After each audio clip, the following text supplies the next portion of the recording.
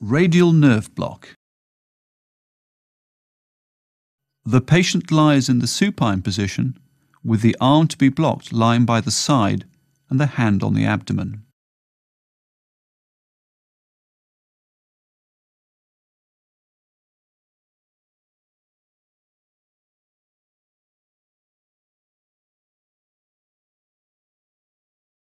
Anatomy.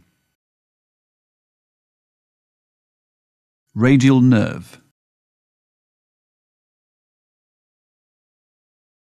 Lateral head of the triceps muscle. Brachialis and brachioradialis muscle. Humerus.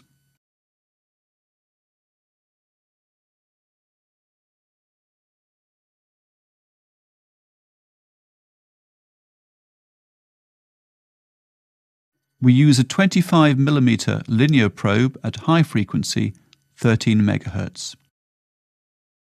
For this block, we use an out-of-plane technique. The needle is passed through the brachialis muscle towards the radial nerve.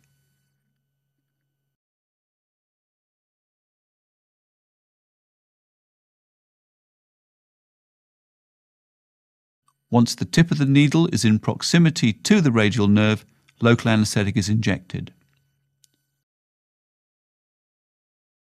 The local anesthetic is seen to surround the radial nerve.